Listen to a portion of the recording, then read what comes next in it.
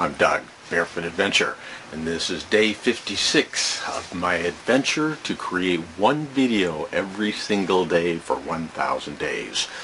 And it's going to be quite a trip along the way. So, horse whisperer.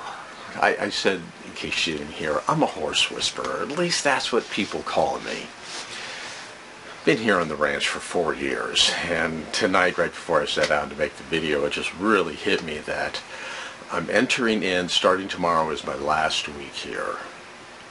And when I came here, it was heaven.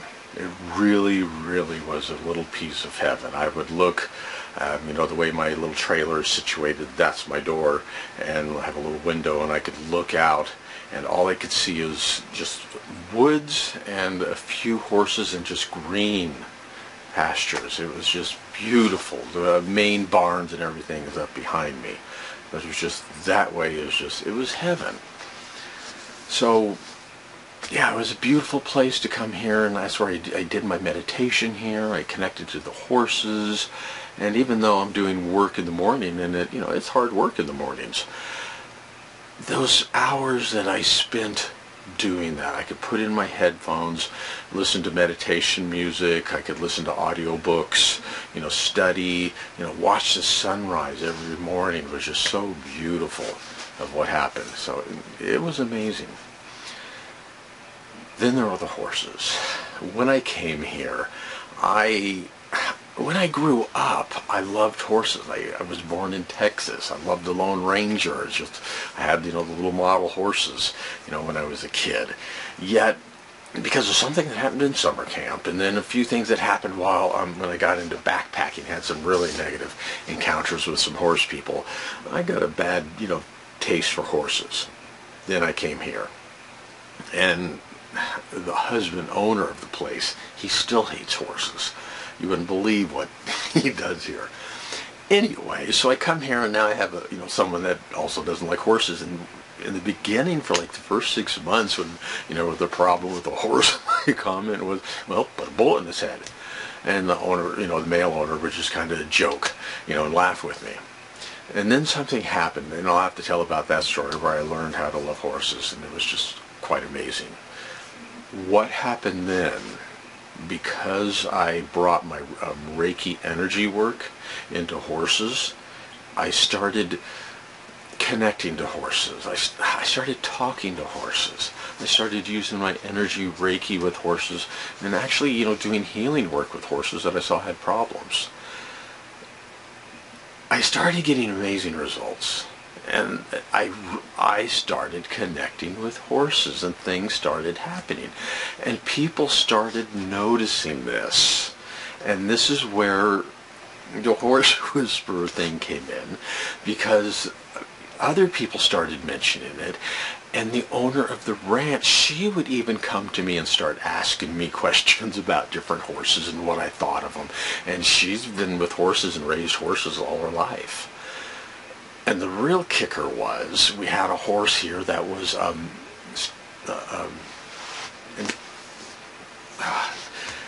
infertilized or whatever, and it had a colt here. But before it gave birth, they had a doctor come in, the vet, and give a date of when it was supposed to be due. Well, that date came and left, and they were trying to figure it out. They came to me and asked me, and so I, went and was with the horse for a bit, and I gave a date. And I gave a date, and it wasn't going to be for 2 weeks. And everyone was like, huh? And, well, actually what I did, I did put a little bit into, just what I feel, and okay, it's just a guess. Yet I also knew that the full moon was coming. And I knew there was something in with the full moon. And sure enough, when I checked in with the full moon, there's a little bit about, giving birth on during the full moon, and just all of the things that go into it. It's safer to give birth during a full moon because it's brighter. And it's yay or nay whether that's true. So I gave this prediction, and what happened was they gave birth like 2.5 weeks. It was a little bit longer. Yet I was closer than the vet. So all of these things, that's why, I gave them the name, the Horse Whisperer. Now here's where it really gets strange. And if you saw the little thumbnail for my video here, Dead Horse, we've had about 4 horses have died here, and I think 5 since I've been here. And I've been going over tonight, and every one was strange, and I knew something was going to happen. The first one was the owner's horse. Owner just fed it. I came in, behind. I was doing my work cleaning up, and I detected something. So I went to the owner, and the owner was like, "Oh, I was just there." And so she went out, and she got the horse and walked it out into the arena. And next thing I know, the vet's coming in, and a little while later, the owner came to me and said they put the horse down. And what had happened is they walked it into the arena, and the horse kind of a little bit collapsed. And she says if she hadn't have done that, this was a big horse, it would have died either in the stall or in the pasture. And the way they have to get him out is they hook this, a truck comes in, they hook a chain to the legs and just drag it in. And when they're in the stall, it's a nightmare getting them out. And so luckily it was in the arena. I was thanked by the owner because I sensed and saw it first. The next time, I was down in the lower barns, and there was a horse, and it was being a little bit more affectionate, and just kind of like wanting my attention. And so I was petting it, and doing everything. And as I left, I was out of the barn and away, and I just felt something, and I turned back and looked, and it was like a twinkle in the horse's eye. And I remember I looked, and I turned back, and I went, something's going to happen. Sure enough, that horse died the next day. There was another one, I'll come back to that, but then a really strange one was, we had a horse here, and had the owner of it was a young girl. She was in her 20s. She and her grandmother would come and take care of the horse, but it was mostly the younger girl. Well, the younger girl gets pregnant, and the horse gets sick. And there's one day in particular that I'm out, and the horse is laying down, and I'm like, okay, is this horse okay? And I go over to it, and I'm doing energy work Reiki with it, and as soon as I start doing it, it looks at me, and it just pops up. And I got the sense of, it's okay. I felt good. It's running around, and I remember, and it went and ate some hay, and it got some water, and I'm going back up to the barn, and this is early in the morning, and the owners come in. It was both the granddaughter and the daughter, and they had this sad look on their face. And I go, hey, how you doing? And they go, oh, we're going to have to put the horse down. I'm like, what? I was like, I was a little dumbfounded, because I just was the horse and it's fine. I go into the barn, start doing my work, and I look, I can see out, and I can see the vet truck go by. And I come back out, and I can see the vet going down, and the horse is already laying down. And come to find out, the horse died before the vet had even made it to them.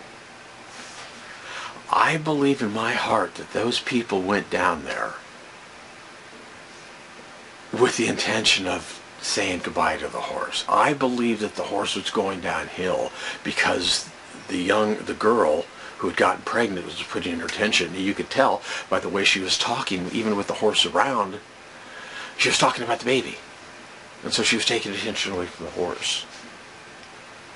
I sensed something was going on there.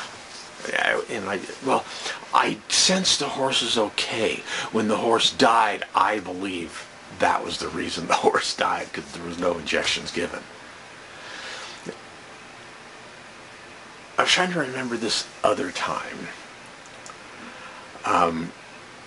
And I won't go into really details, but it's just basically, it was another situation of, yeah, I was just looking down because I was rolling all this stuff in my head of, let's just say there was a horse that had all sorts of problems and it really messed up its stall. It crapped everywhere. When the owner left for a couple, God, what was it, about 2 months? The stall was clean. The horse went outside. The horse was fine. The horse was friendly. It was everything. The owner comes back, and the horse starts making a mess and everything. And the horse, also let's note that this was a very sickly horse. And when the horse owner was gone, the horse was happy and peppy. The horse comes back, or the owner comes back, and the horse starts going downhill. And died. I saw that one coming a mile away. I didn't know. It wasn't any certainty, but I could tell the energy that this person was putting into the horse. This person also had a lot of sicknesses and illnesses and constantly talked about them. And so that's why I believe it went into the horse. Today was very interesting. Got a lot done on my trailer, and I look out into a pasture where there's a horse. In Reiki, I've been studying Reiki and horses for quite a while now, especially being here, and I find almost all the information about Reiki and energy work on horses, almost all of it is over in England. And one of the big things I found was the idea of when a horse comes in, you need to clean the stall out.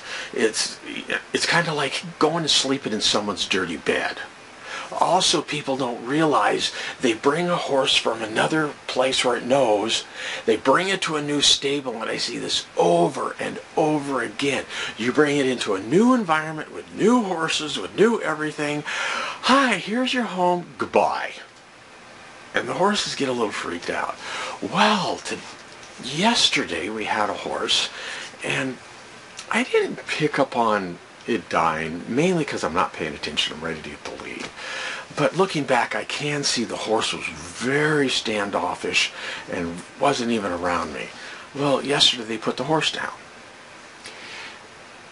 I won't go into it, but there's something with the owner too. There's a lot of stuff between owner-horse. I'll have to talk about it in another video. Anyways, the horse dies. And this is the dead horse stall. You know, it's just this energy. Well, I'm out in my trailer working, looking out, and all of a sudden somebody comes out and puts a new horse in there.